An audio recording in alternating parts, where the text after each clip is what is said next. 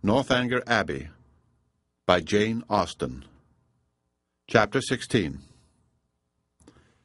Catherine's expectations of pleasure from her visit in Milsom Street were so very high that disappointment was inevitable, and accordingly, though she was most politely received by General Tilney, and kindly welcomed by his daughter, though Henry was at home and no one else of the party, she found on her return, without spending many hours in the examination of her feelings, that she had gone to her appointment preparing for happiness which it had not afforded.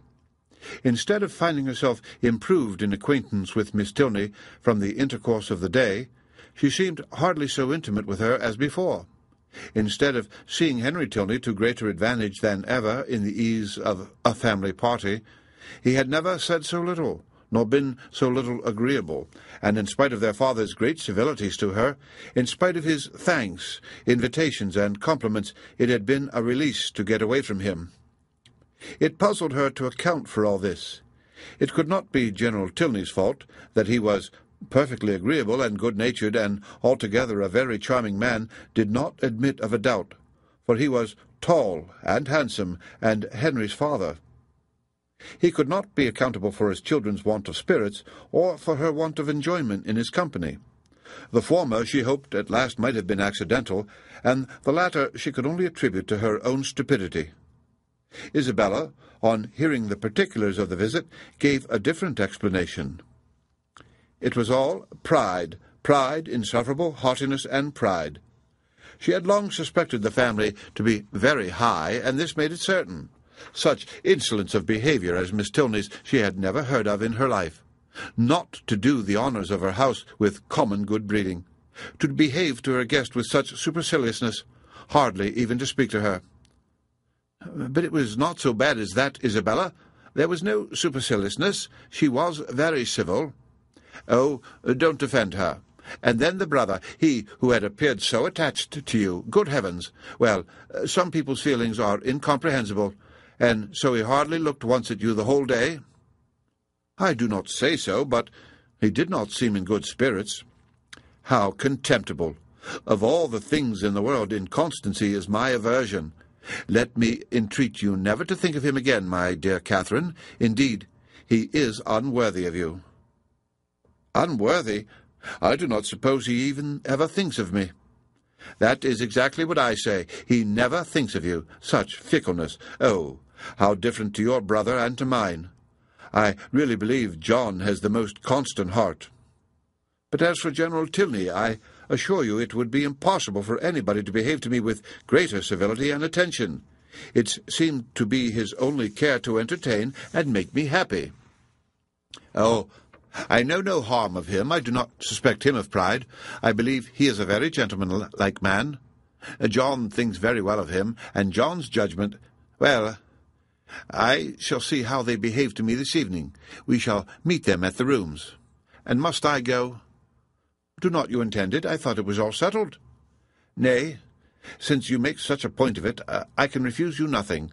But do not insist upon my being very agreeable, for my heart, you know, will be some 40 miles off. And as for dancing, do not mention it. I beg, that is quite out of the question. Charles Hodges will plague me to death, I dare say, but I shall cut him very short.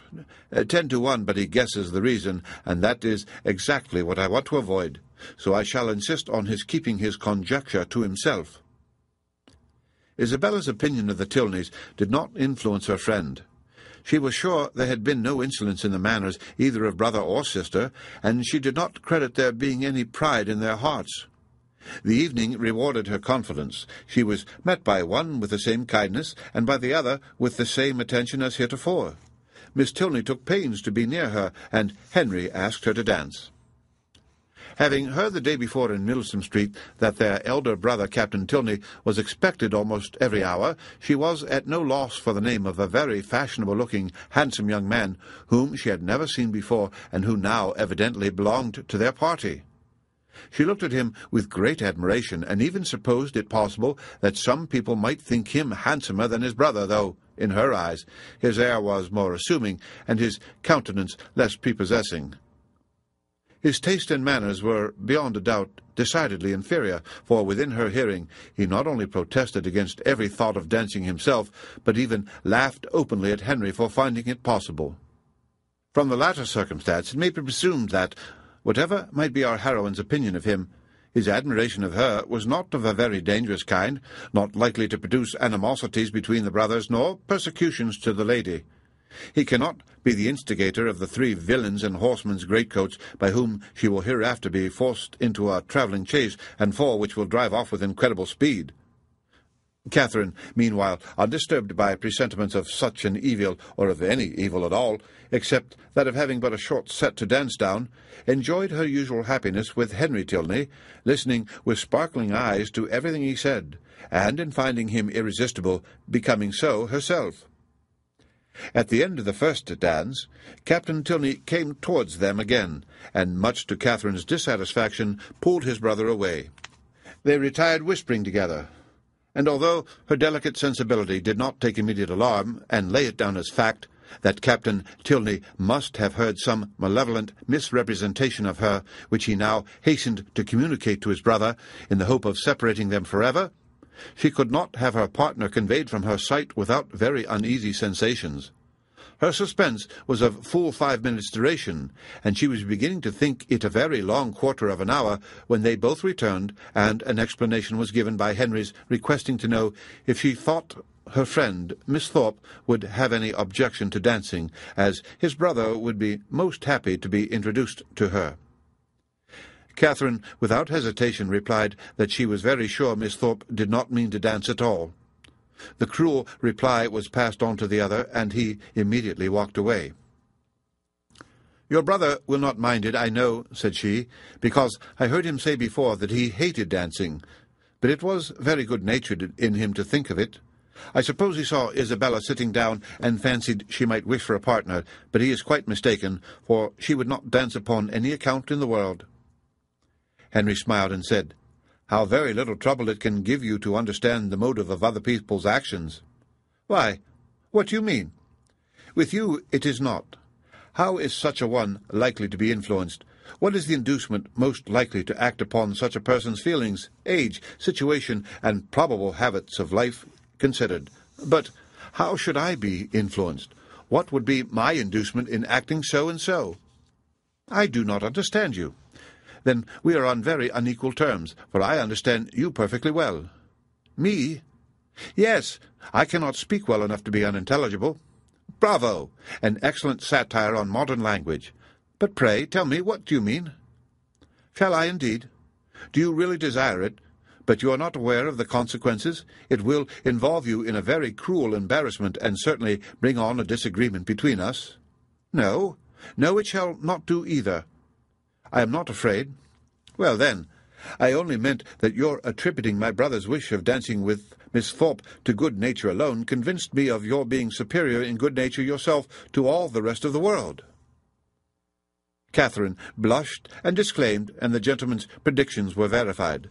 There was something, however, in his words which repaid her for the pain of confusion, and that something occupied her mind so much that she drew back for some time, forgetting to speak or to listen, and almost forgetting where she was, till, roused by the voice of Isabella, she looked up and saw her with Captain Tilney preparing to give them hands across. Isabella shrugged her shoulders and smiled, the only explanation of this extraordinary change which could at that time be given. But as it was not quite enough for Catherine's comprehension, she spoke her astonishment in very plain terms to her partner. "I cannot think how it could happen. Isabella was so determined not to dance." "And did Isabella never change her mind before?" "Oh, but because— And your brother, after what you told him from me, how could he think of going to ask her?" "I cannot take surprise to myself on that head. You bid me be surprised on your friend's account, and therefore I am. But as for my brother, his conduct in the business, I must own, has been no more than I believed him perfectly equal to. The fairness of your friend was an open attraction. Her firmness, you know, could only be understood by yourself." "You are laughing, but I assure you Isabella is very firm in general." "It is as much as should be said of anyone. To be always firm must be to be often obstinate. when properly to relax is the trial of judgment, and without reference to my brother, I really think Miss Thorpe has by no means chosen ill in fixing on the present hour." The friends were not able to get together for any confidential discourse till all the dancing was over, but then, as they walked about the room arm in arm, Isabella thus explained herself.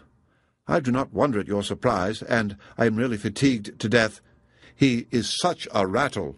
Amusing enough, if my mind had been disengaged, but I would have given the world to sit still."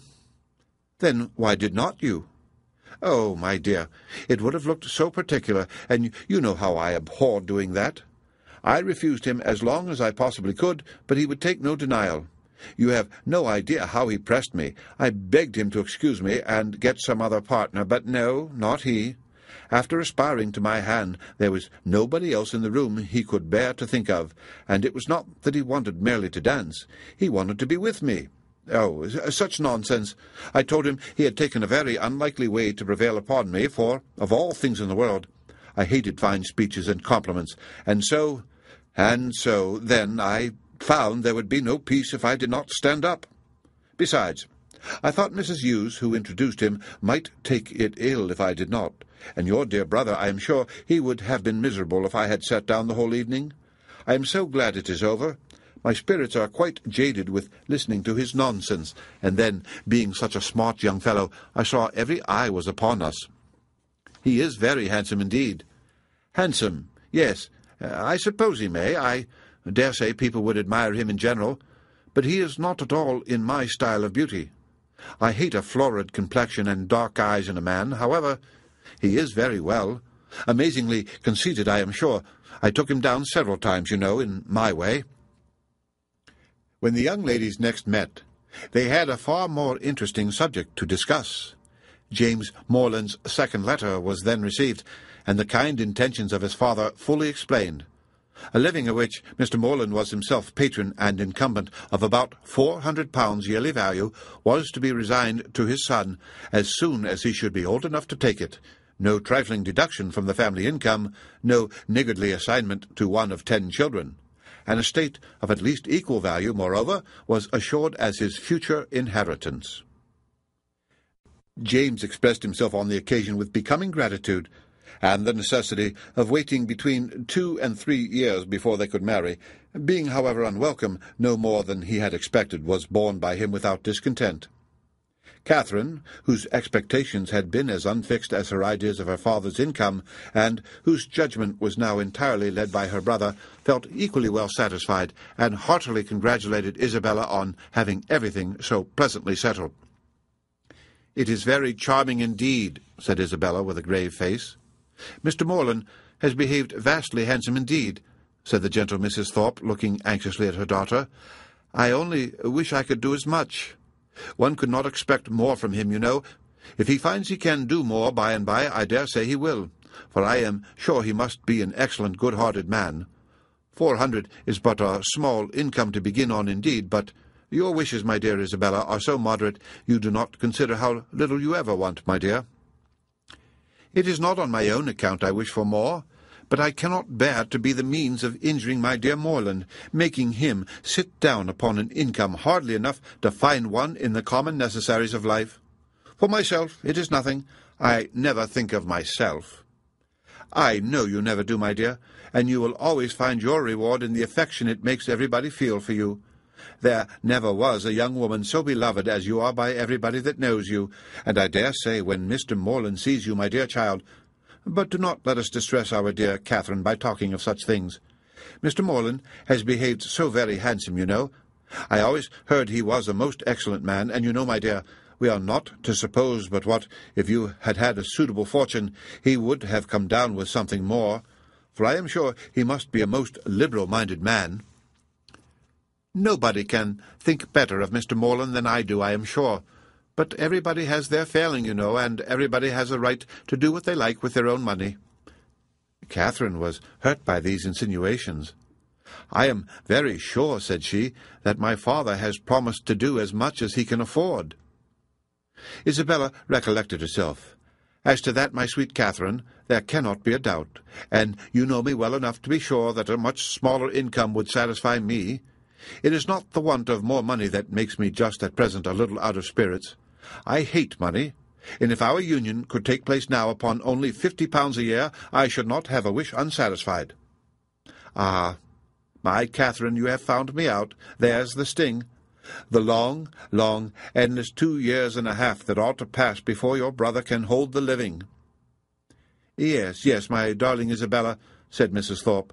We perfectly see into your heart. You have no disguise.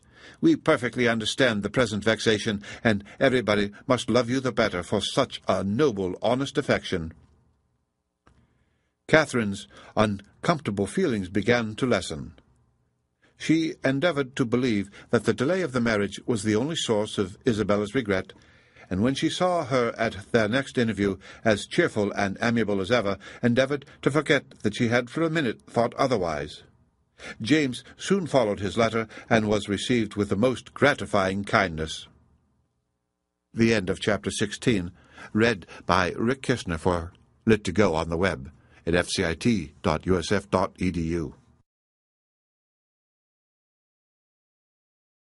Was himself patron and incumbent of about £400 yearly value, was to be resigned to his son as soon as he should be old enough to take it.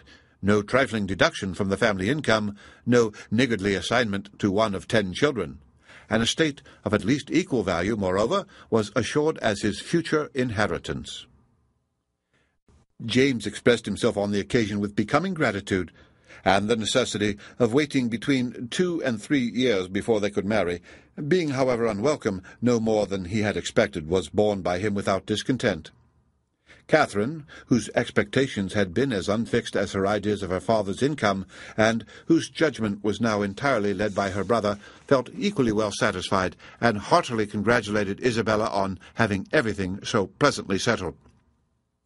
"It is very charming indeed," said Isabella with a grave face.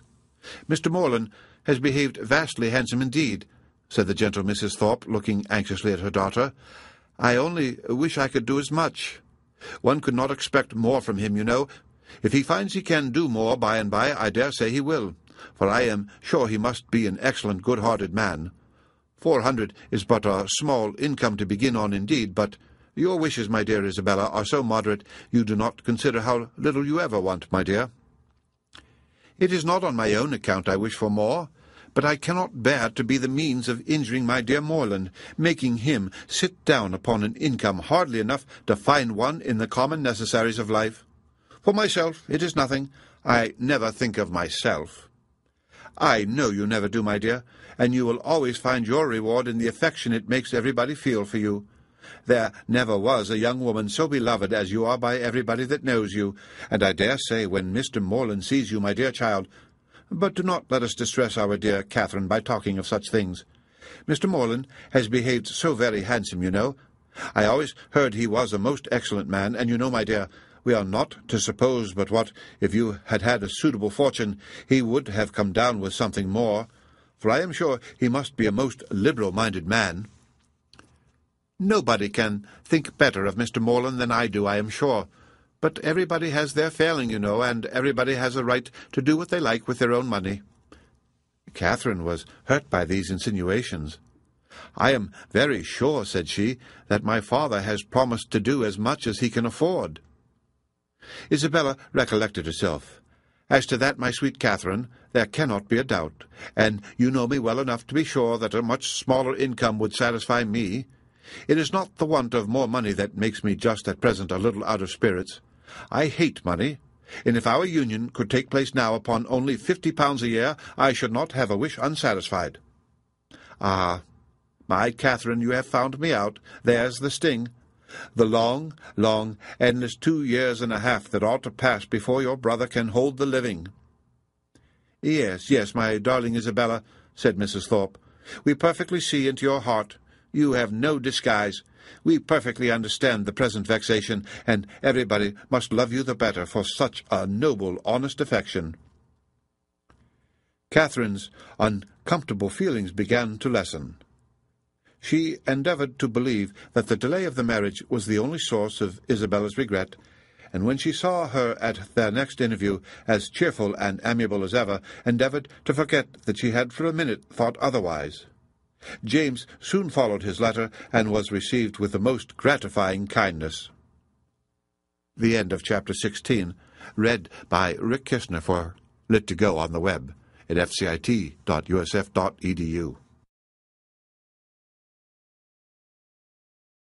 As the sting, the long, endless 2 years and a half that ought to pass before your brother can hold the living. Yes, my darling Isabella, said Mrs. Thorpe. We perfectly see into your heart. You have no disguise. We perfectly understand the present vexation, and everybody must love you the better for such a noble, honest affection. Catherine's uncomfortable feelings began to lessen. She endeavoured to believe that the delay of the marriage was the only source of Isabella's regret, and when she saw her at their next interview, as cheerful and amiable as ever, endeavoured to forget that she had for a minute thought otherwise. James soon followed his letter, and was received with the most gratifying kindness. The end of Chapter 16, read by Rick Kishner for Lit2Go on the web at fcit.usf.edu.